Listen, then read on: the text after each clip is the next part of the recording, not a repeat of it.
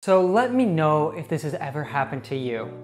You decide to start something new, like a sport, or playing a musical instrument, or maybe learning a new language. So you buy all the gear you need, you gather the best resources that you can find. Perhaps you even sign up for an online class, and you get so excited about it that you can barely sleep. At first, it goes great. You feel like you can spend hours practicing and you don't get bored. But sooner or later, you get busy. It becomes harder and harder to find the right time for your new hobby. And it just doesn't light up your passion like it used to. Before you know it, months or even years have passed by and you are stuck in the exact same place you were before. I totally know how you feel. I started learning guitar this year, and at the beginning I was so excited. I learned some songs. But lately, I feel like my shiny new guitar has just been gathering dust. However, in this fascinating conversation I had with teacher Tiffani, you'll see that it doesn't need to be like that. My main desire is to help other people. I feel like I'm on this earth to help other people flourish and to do well. And my job at NASA was great. My boss was amazing. The situation was great. It was a very good job, and I liked what I did.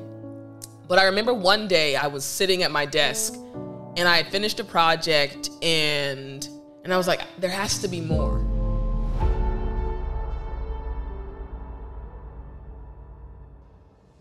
Just like my new hobby of playing the guitar, I have often felt stuck in other life situations as well.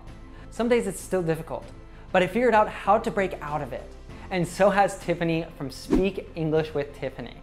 In this lesson, we'll share the things we learned that may help you if you're feeling stuck in your English and wondering if you will ever be able to speak this language like a native speaker.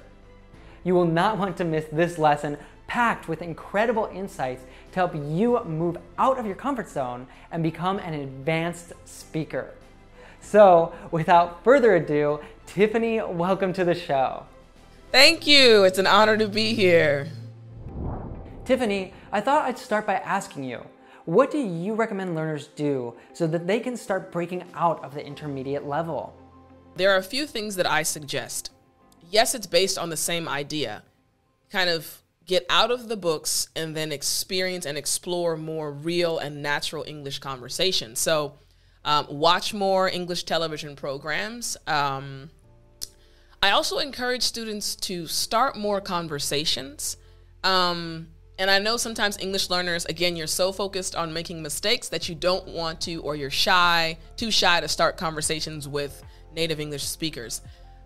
It's not about starting a conversation with the purpose of, I need you to be my English partner. Instead, I try to encourage students, for example, if you're interested in cooking, if you're interested in sports, if you're interested in art, whatever your interest is, Facebook is a great place to go. Go to Facebook, find groups related to those topics.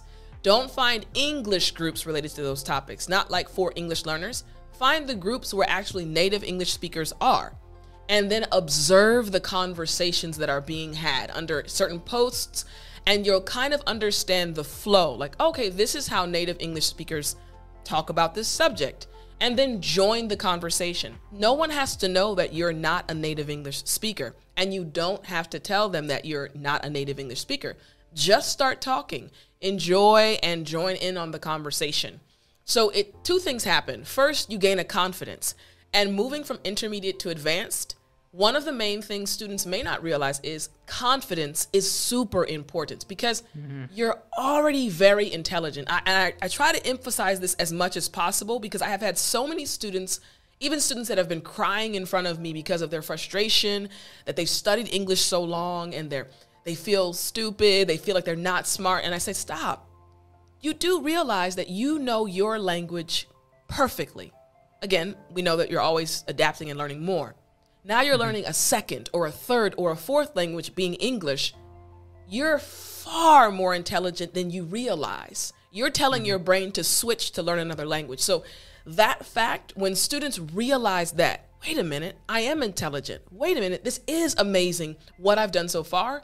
it creates this confidence within them. And once that confidence is there, suddenly they start to access all of the English they've already placed within their brains. Because there's a confidence, they start trusting themselves. So as English teachers, I feel like our job is to guide students. Basically, the student is the focus. You and I, as the teacher, as teachers, we're literally just guiding them along their path, their journey. Right. So I try to tell students, don't lean on me. Let me teach you something and you run with it. You move forward. Remember that you are awesome. So again, moving from intermediate to advanced, you must have confidence in yourself. When that confidence is there, you'll start trusting what you've already learned. The vocabulary, the expressions, yes, the grammar rules, the structures you've learned, and you'll start putting them into practice a lot faster.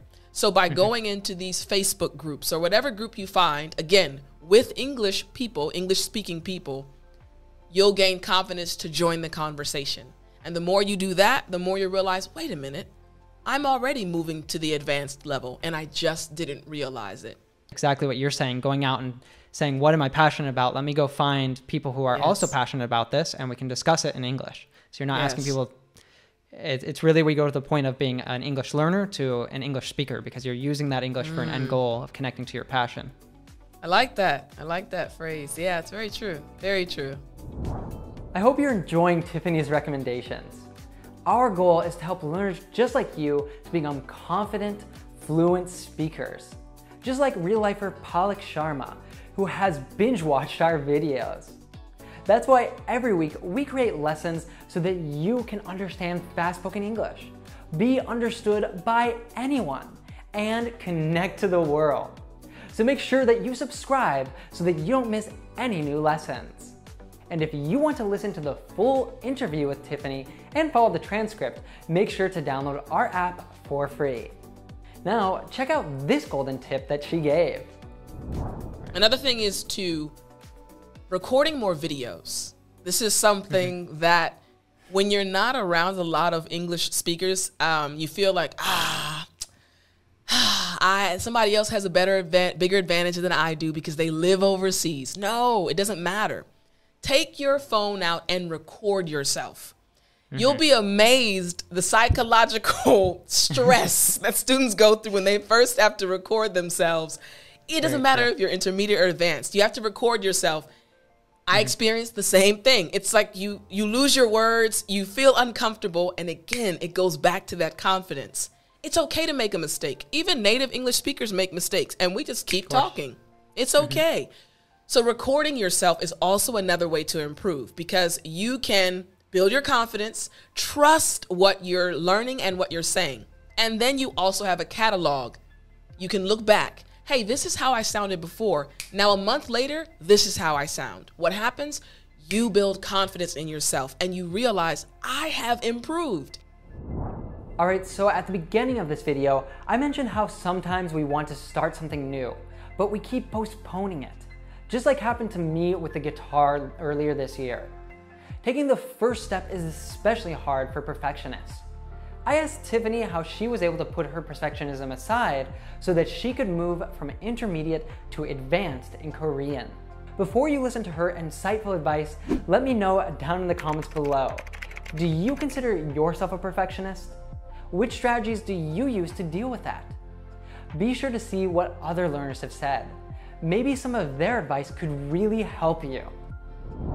I think that learning a foreign language, especially one that's as different from your native language like Korean is from English, requires making a lot of mistakes in order to progress. So how did you overcome that perfection and get comfortable with making mistakes?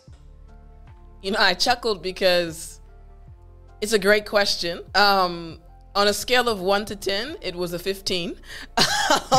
It was extremely hard. A lot of the things I teach and the principles that I base my lessons on come also from my experience learning another language. I was 27 when I started learning Korean. So I was an adult learning Korean and it was difficult. So I mentioned before with the grammar, how I don't focus on grammar and I try to focus on creative thinking. That also comes from my experience learning Korean because I hit this plateau. because I was only focused on grammar. So what I teach students and what I say is because I've literally experienced it, and I feel like I totally understand my students' emotions. Once I got to about level 4 or level 5, around the intermediate levels and moving into the advanced levels, I hit this plateau because I was so focused on the structures. I wouldn't speak unless I knew the sentence was correct. And then, of course, as you mentioned, you're going to make a mistake. But I would get so frustrated with myself when I would make a mistake. I'm spending all of these hours and still I can't speak Korean fluently. I'm getting embarrassed, or I feel shy, and I'm not a shy person because I can't speak this language properly. So again, it goes back to why I don't focus on grammar, because that was holding me back, even though it's important. So I changed, and I actually started focusing on listening more. Listening to my Korean friends when they were having conversations, watching more television programs, Korean dramas, and paying attention more to their conversations. So you're actually learning grammar inadvertently as you're listening to the conversations and paying attention, but you're learning it in an enjoyable environment, if that makes sense. So what I noticed happening was my friends started saying, "Hey, you're sounding more natural now. Hey, Tiff, hey, you don't sound like you used to sound," simply because I was trying to mimic what I was hearing and what I was seeing while watching Korean dramas. Now, I was at the intermediate and advanced level, so it was okay for me to do that, to stop focusing on the grammar books, because I did have a foundation. I knew the structures. But again, as you mentioned, I'm a perfectionist, so that was very difficult. That transition from stop focusing on the books and just focus on people's conversation, trying to mimic them. When you're an individual who likes structure, I love organization, to leave that behind and do something else, even though it's structured, it was very difficult. So again, I understand with students how difficult it is when I may say, "Hey, stop focusing on the book and let's do it a different way." It is a very difficult transition. I hope that you enjoyed today's tips. I hope your friends also feel inspired by Tiffany's advice by sharing this video with them. I also recommend that you watch my interview with Gavin Roy next. You'll see that achieving your fluency dream can be possible if you start with just one simple step. Let's watch a clip of Gavin's advice on that. The Nike slogan, "Just do it." I've heard so many people saying, "I'm so afraid for my first conversation. Can you give me tips?" And yes, I can give you tips, but at the end of the day, you are going to have to do it, and it won't be easy. That first conversation will probably be the worst conversation you've ever had. You know, the awkward, you're going to feel bad about yourself. There's no way to go around it, but there's so much good that comes out of it. And